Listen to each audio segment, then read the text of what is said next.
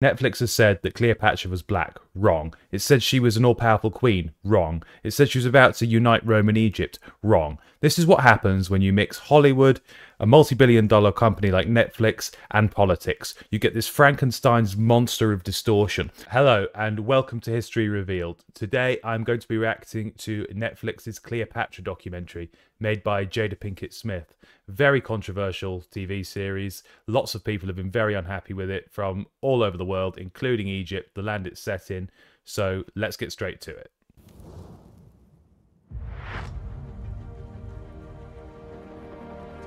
There was a time long ago when women ruled with unparalleled power as warriors, queens, mothers of nations.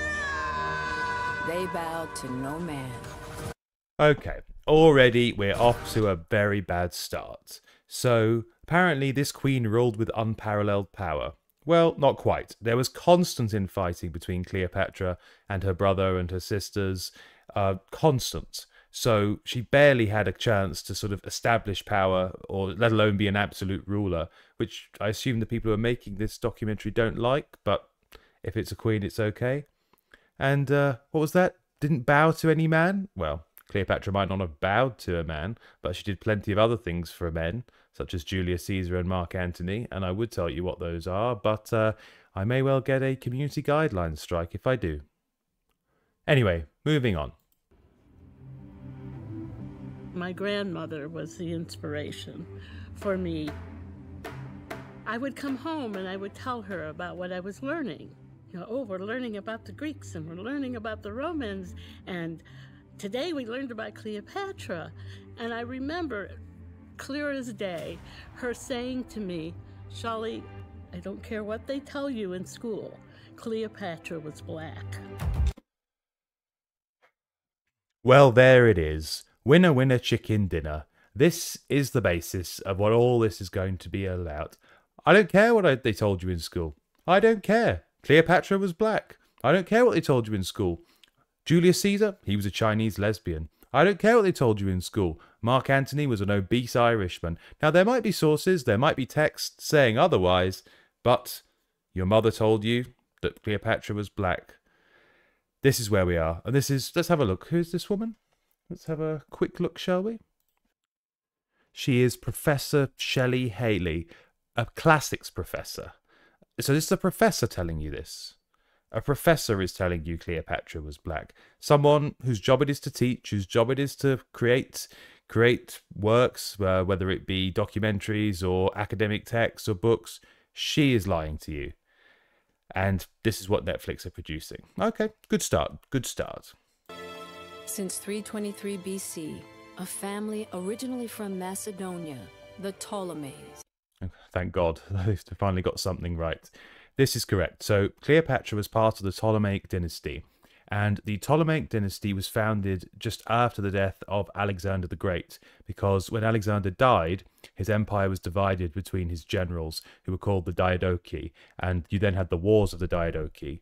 So Ptolemy, who was the man who received the province of Egypt. Various other generals got different territories: Antigonus, Seleucus, Antipater. But Ptolemy's kingdom in Egypt, because Ptolemy became pharaoh, lasted longer than any of the others. So when others had been overtaken by the Romans or the Parthians, the Ptolemaic kingdom of Egypt remained. Have ruled Egypt, but now a sudden shift of power will change the life of one teenage girl forever. Cleopatra was first and foremost a scholar. She was a scientist. She was a linguist. Those things mattered to her just as much, if not more, than politics. Can they hear themselves? If not more than politics. That's it, the science experiments, the fact she could meet multiple languages, and reading books. That actually mattered to her a bit more than trying to take the throne. You know, she murdered her sister for politics, but she would have murdered her sister for science. She would have murdered her for, what was the other thing, to learn a new language. Just what they'd have you believe. My God. My God. Cleopatra was utterly single-minded in her pursuit of power. She'd do absolutely anything. Now, yes, it's true she was a linguist in the sense she did speak multiple languages and was the first Egyptian ruler of the Ptolemaic dynasty to speak Egyptian, because they were so isolated and so insular that they only really spoke Greek. So the fact she spoke Egyptian was unusual and was noteworthy. But the idea that this was somehow the priority, not politics, again, from a professor. Cleopatra feels very close to the Egyptian people. Cleopatra learned the Egyptian language. True. She practiced the Egyptian religion. She wants to be remembered as Egyptian. We don't know her exact racial heritage. Yes, we do. We don't know who Cleopatra's mother was. There's been a lot of research to prove that her mother was Egyptian, but we can't know for sure.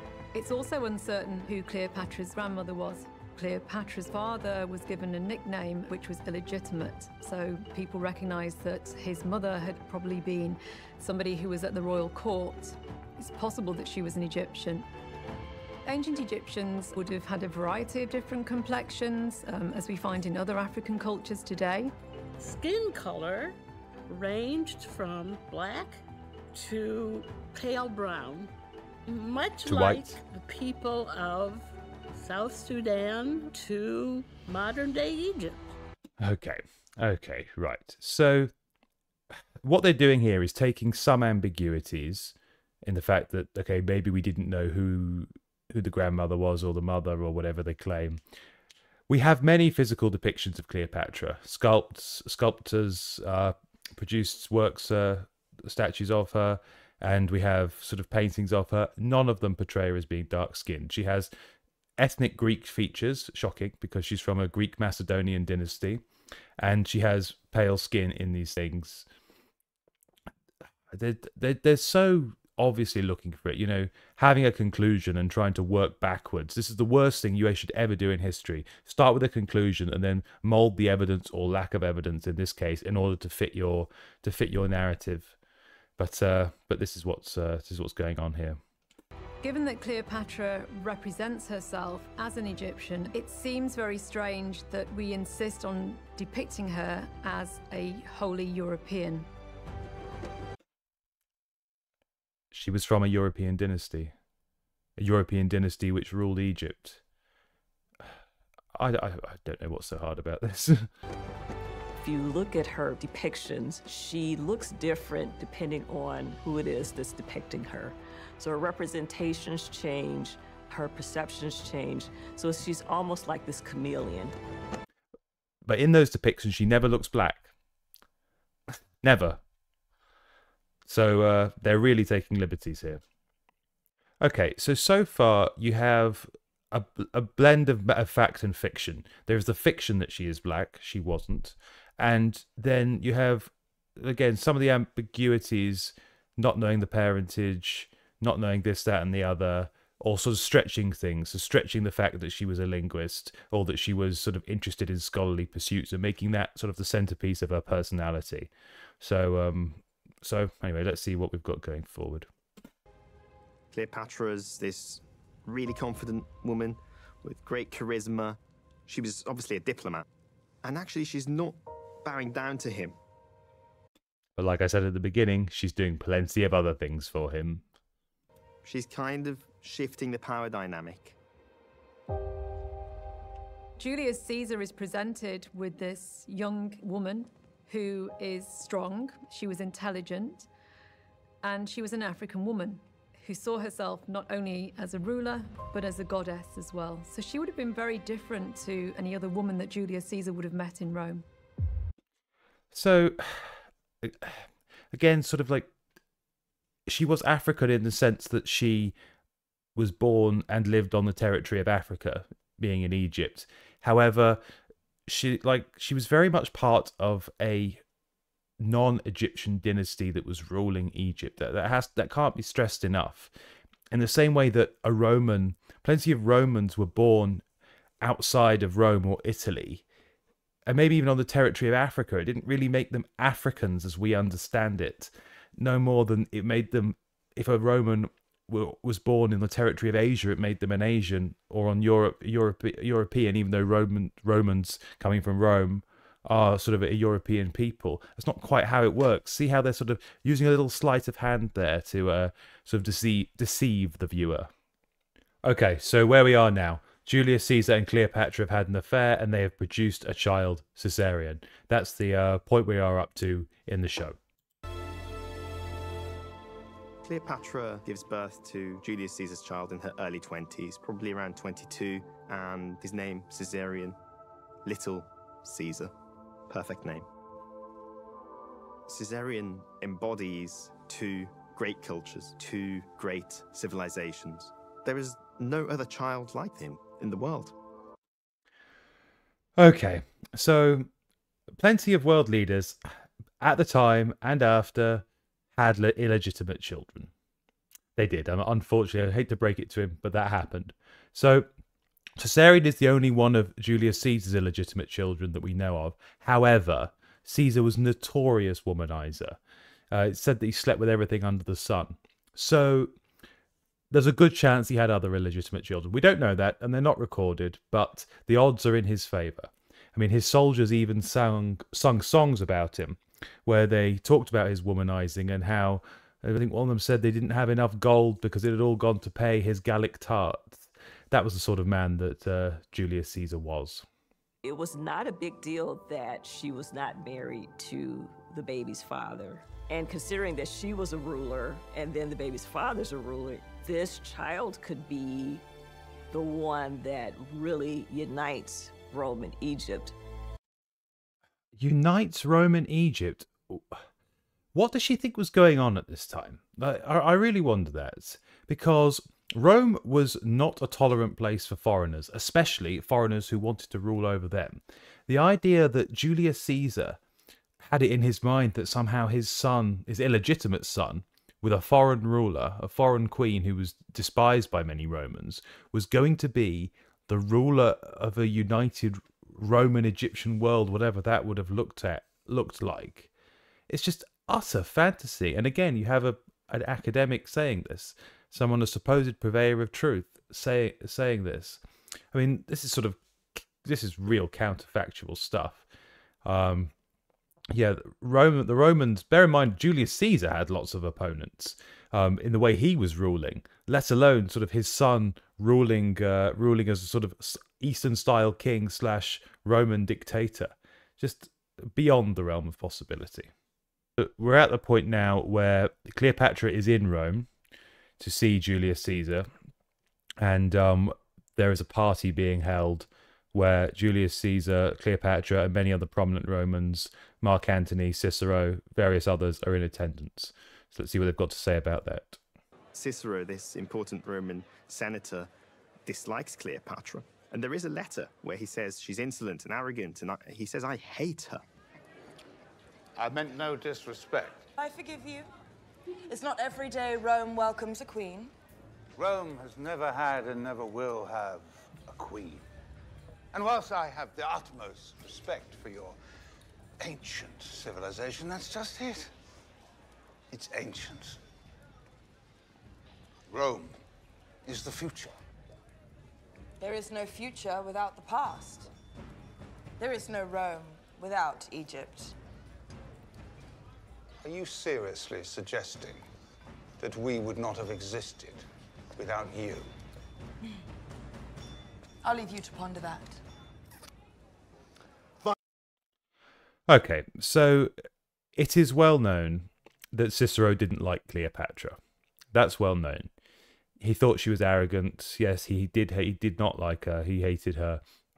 But bear in mind, Cicero was a great defender of the Roman Republic, and this is an Eastern absolute monarch.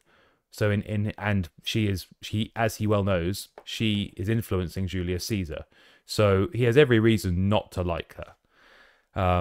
It does look a bit like, and we will carry on. I've done my research. I couldn't find evidence of this sort of conversation taking place between Cicero and Cleopatra. And it does seem to be a bit of a sort of extension of the letters and of the writings rather than a recorded conversation between the two of them. Let's carry on. Finally, a guest who actually elevates the conversation. A toast to Cleopatra. At last. Someone who has bested Cicero.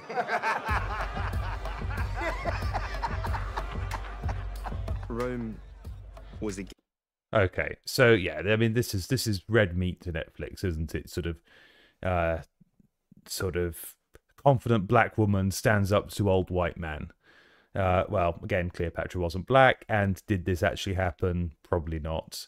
Maybe, who knows? But they may have had a conversation. Did go anything like that? What is true though is that Mark Antony did not like Cicero. Did not like him at all, and Cicero did not like Mark Antony. So it's believable that sort of thing happened. But in terms of sort of elevating the conversation, what he describes, Cicero was one of the most brilliant minds of not just that period in Roman history, but of sort of the whole history of the Roman Republic. If you're looking at someone's writings, sort of a prominent intellectual's writings, Cicero is number one.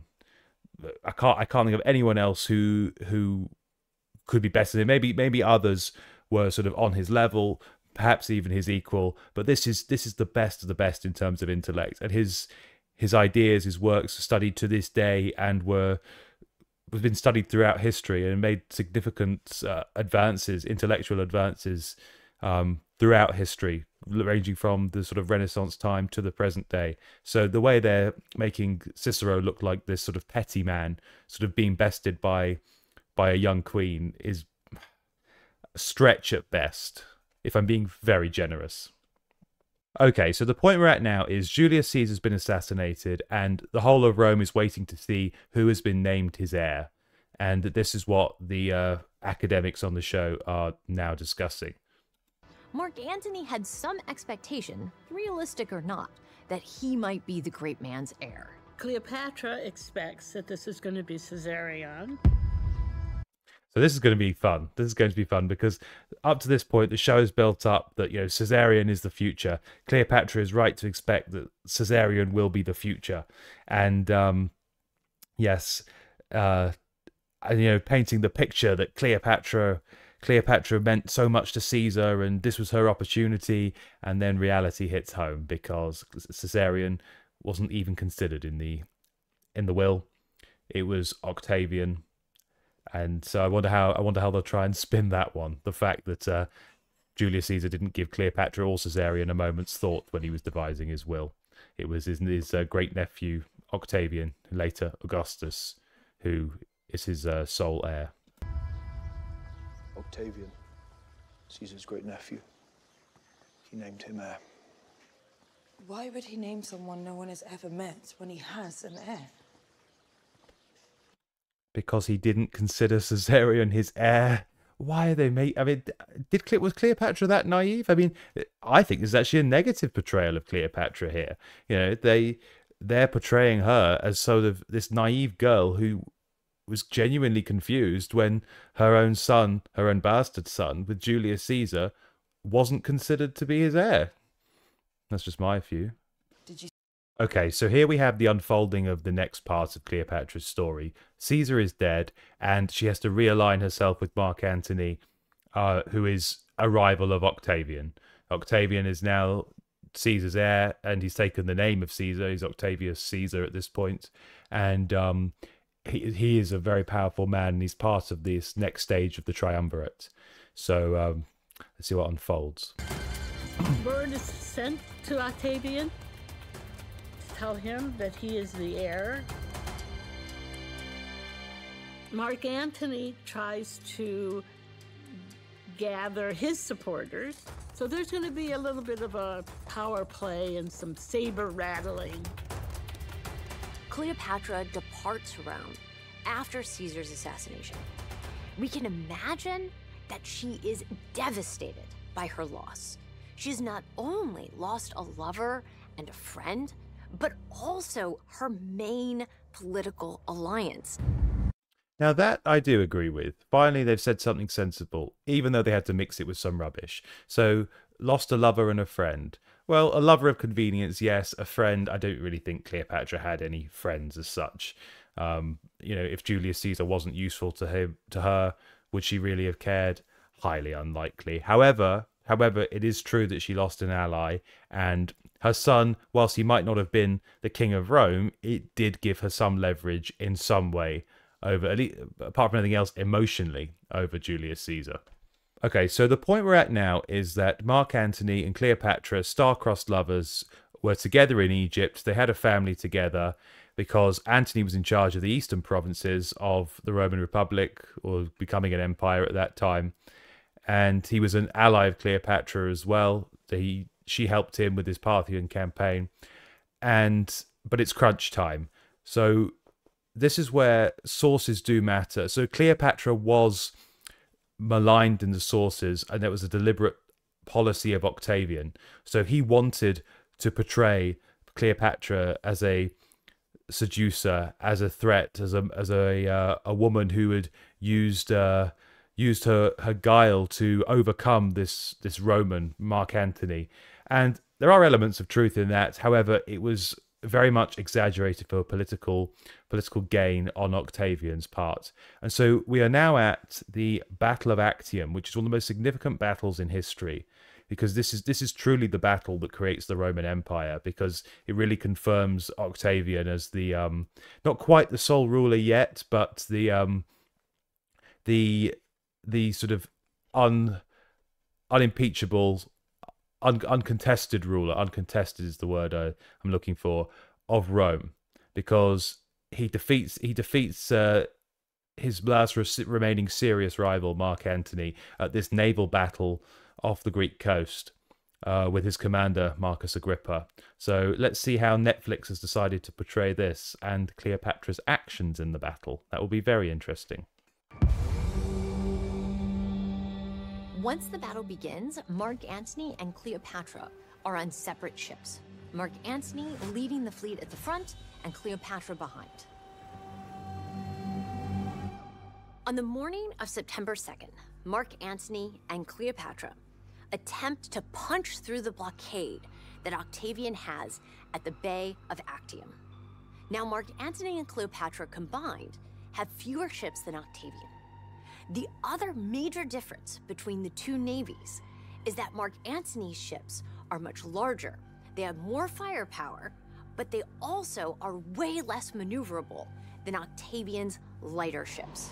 This is correct. In a sense, Mark Antony had quality on his side and Octavian had quantity. Cleopatra and Mark Antony both made a series of problematic battle decisions, which is sort of surprising due to the fact that they're both pretty savvy. But they strung out their fleet and allowed themselves to become trapped. We're told by the Roman sources that Cleopatra, when she realized that Mark Antony was being defeated, turned her ships around and decided to sail back to Alexandria. Interesting how they use words there. We're told by the Roman sources, as if it might not be true. Now, there's no other sources that said she stood and fought, but the Roman sources said that she fled. And that is what we understand of the battle, is that Cleopatra took her around 60 ships and fled Mark Antony. And when seeing her flee, Mark Antony then tried to flee, and the remaining ships loyal to Antony, it was over for them. And the battle was a terrible defeat for Antony and Cleopatra. Terrible defeat. There was no recovering after that. Octavian was the top dog after this battle. And most of Antony's troops who were on land defected to Octavian. She doesn't want to be captured. There would have been no point at all in her staying in a battle that they're effectively losing. Well, you stay in the battle to try and win it, and you'll guarantee you lose if you leave. So I don't know how exactly she came to the judge. Maybe she was about to lose, but they portrayed her as this brave woman, this sort of warrior woman, and then the one involvement she does have in a battle she acts, if you believe the Roman sources, as they say, quite cowardly. Just fleeing the battle and without telling Antony. So that's a bit of a hole in their narrative there of this brave Egyptian queen who fled. Her primary goal remains the safety of her own kingdom, the safety of Egypt. She has no choice but to try to make it back to Egypt with as many of her ships as possible. If she loses all of her navy at the Battle of Actium, Egypt will be defenseless. Well, as it happens, Egypt wasn't quite defenseless, but it had no chance. Once the fleet was defeated, Octavian was completely dominant. He had the troops, he had the ships, he wasn't going anywhere, and yeah, it was game over for them. Okay, so we're at the end of the series here, and what we've seen so far is half-truth after half-truth, lie, one big lie, lots of other small lies in between, and this is the end. This is how they conclude it. So let's see what they've got to say to conclude it, and then I'll give my final thoughts. I would have this recurring dream where there was this shadowy figure, certainly an ancient person, clearly a woman, who would say to me, "You have to tell my story. You have to do it." I want people to know the story of Cleopatra because she was an African queen. And that's a fact that's been buried, it's been erased, it's been whitewashed. Okay, I knew I wasn't going to enjoy this. Do they genuinely think it's been covered up, that she was black all along? There was evidence that she was black and everyone hid it. She was this proud black African woman. People called her a Macedonian Greek, or there was elements of Macedonian Greek in her, but first and foremost, she was an African queen.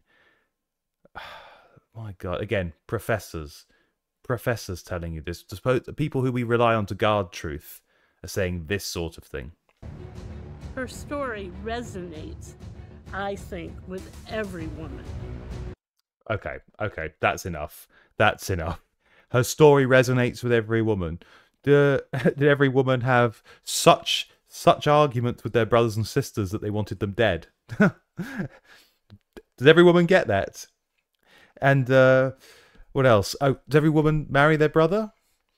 Every woman, well, had affairs with two separate Romans or two separate whatever foreigners. Insert whatever foreign nationality you want, and have illegitimate children with them. And how many women see themselves as gods like she did? She saw herself as the god Isis. Yet it sounds like she can resonate with very few women. Very few women, in fact. I see if you can do it. When you watch this video, write in the comments, have you ever met a woman who's tried to murder her brother, tried to murder her sister, who succeeded, and thought herself as a god, had affairs with several men and children with those men, all the while trying to become the absolute ruler of an African kingdom? If you know a woman who resonates with that, please let me know in the comments. She will live on until there's no one else to tell her story. Oh, thank God that's over.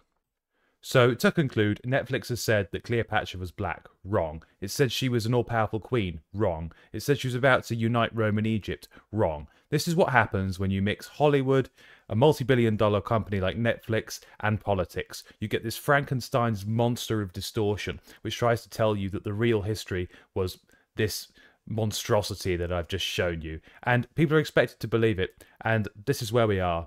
Now, that is all we've got time for today, and thank you very much for watching. Please like and subscribe, ring the notification bell, and leave a comment, leave a sacrifice to the god of the algorithm. Would really help the channel, so please do that, and I will see you on the next episode.